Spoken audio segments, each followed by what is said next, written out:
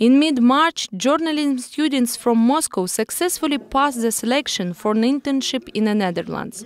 Russian students took part in a special program, which included lectures of foreign teachers, visits to the main TV and radio broadcasting company, and other activities at the Saxion University. Despite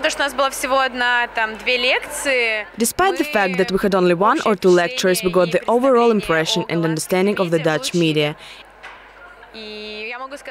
And I can say that despite the fact that our countries have quite different approaches to the understanding of some things, but there is something in common.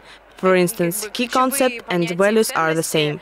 Exchange student program included a 1-week stay of the Russian students in the Netherlands and a 1-week stay of the Dutch students in Moscow.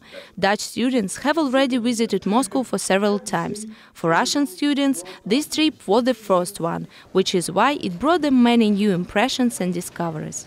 Most of all, I was admitted about the passions and the friendships of local people. They helped us in everything. Students from the Saxion University visited Moscow in late March. They attended lectures at the Faculty of Journalism and visited various media companies, museums and theaters in Moscow. Well, when we look at the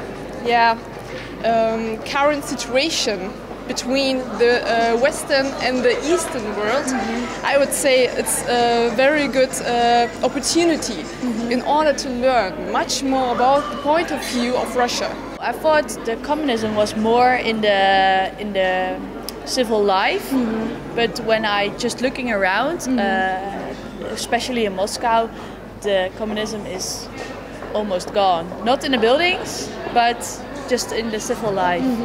During the exchange program, Russian and Dutch students learned not only about the media in other countries, they also improved their skills in foreign communication. The program showed that the students from 2 different countries have much in common, which makes the future of this program promising. The key issues in these programs are the exchange between faculties, between schools in Russia and in the Netherlands, and the exchange of experiences and ideas between our students and the Dutch students. So the program itself is very interesting, and we hope it will be going on in the future. The exchange program between Russia and the Netherlands will be continued, and the friendship between 2 universities will be continued as well. Anastasia Pankova, Student TV Channel, Mahavaya 9.